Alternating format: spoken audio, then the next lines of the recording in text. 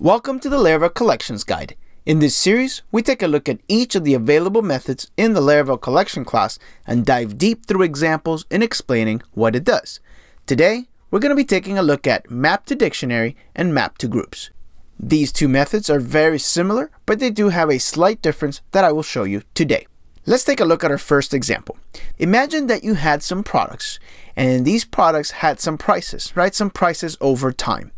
If we were to represent that as a collection, it would maybe look something like this. We'll say collection, collect, and then we'll have an array. And inside this array, we'll have several different arrays. And the first thing we'll have is a product name. And we'll say that our first product are apples. And we'll say that the first recorded price for apples is 59 cents.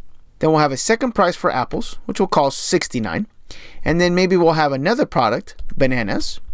And the first recorded price for that we'll say is 54.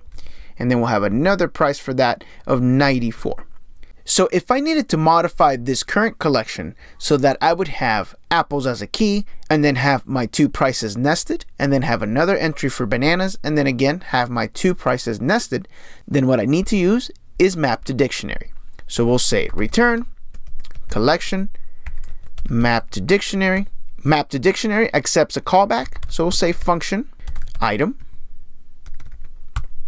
and inside our callback I'll return a new array and we'll have item product, which will represent apples, and then it will represent bananas, and we'll match that up to item price. And let's take a look at the results. So there we go. So apples has become the key, and we have 59 cents and 69 cents, and then we have bananas and we have 54 cents and 94 cents. So that's a useful use for mapToDictionary. Now let's switch over and talk about mapToGroups. So if I was to actually switch mapToDictionary and simply call mapToGroups instead, let's check out the difference. Can you spot the difference? What's going on here is that we are actually returning a collection that has collections inside. mapToDictionary, which returns an array. Let me show you that one more time. Here is mapToDictionary. We have a collection, and then we have the key apples, which is an array, and then we have the key bananas, which is another array. Now if I change that back to mapToGroups, and let's take a look at the new results, we have a collection that has apples as a key, but then we have a collection that has our two items, and then further we have bananas with another collection and the two items. So how is that more useful than mapToDictionary? Well, let me show you. What if I wanted to find the highest price for each of these items?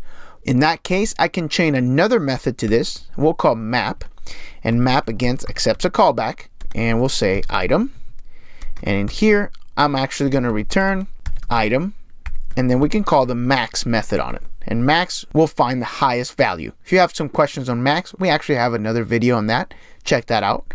But here it is. Whoops, forgot the semicolon. Let's try one more time. And there we go. So we have apples, and we see that the highest price apple ever was 69 cents. And then we have banana. We see that 94 was the highest ever. So in contrast, I'm going to switch this back to mapToDictionary without changing anything.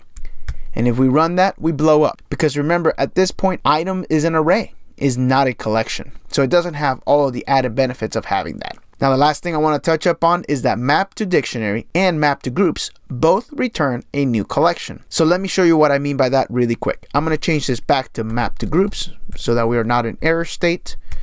And there we are. And instead of returning there, I'm going to make a new return statement. And I'm going to return collection. Collection is the variable that we have been using. And we're back to our original collection. See, even though we did the mapToGroups and we did the second map to call the max method on it, we're back to our original collection. If you needed to save the results of mapToGroups or mapToDictionary, you need to save that to a new variable. We'll say new collection equals. And then instead of returning collection, we're going to return this new variable, new collection. And let's check out the results. And there you go. We are back to what we had before. So keep that in mind whenever you're using mapToDictionary or mapToGroups.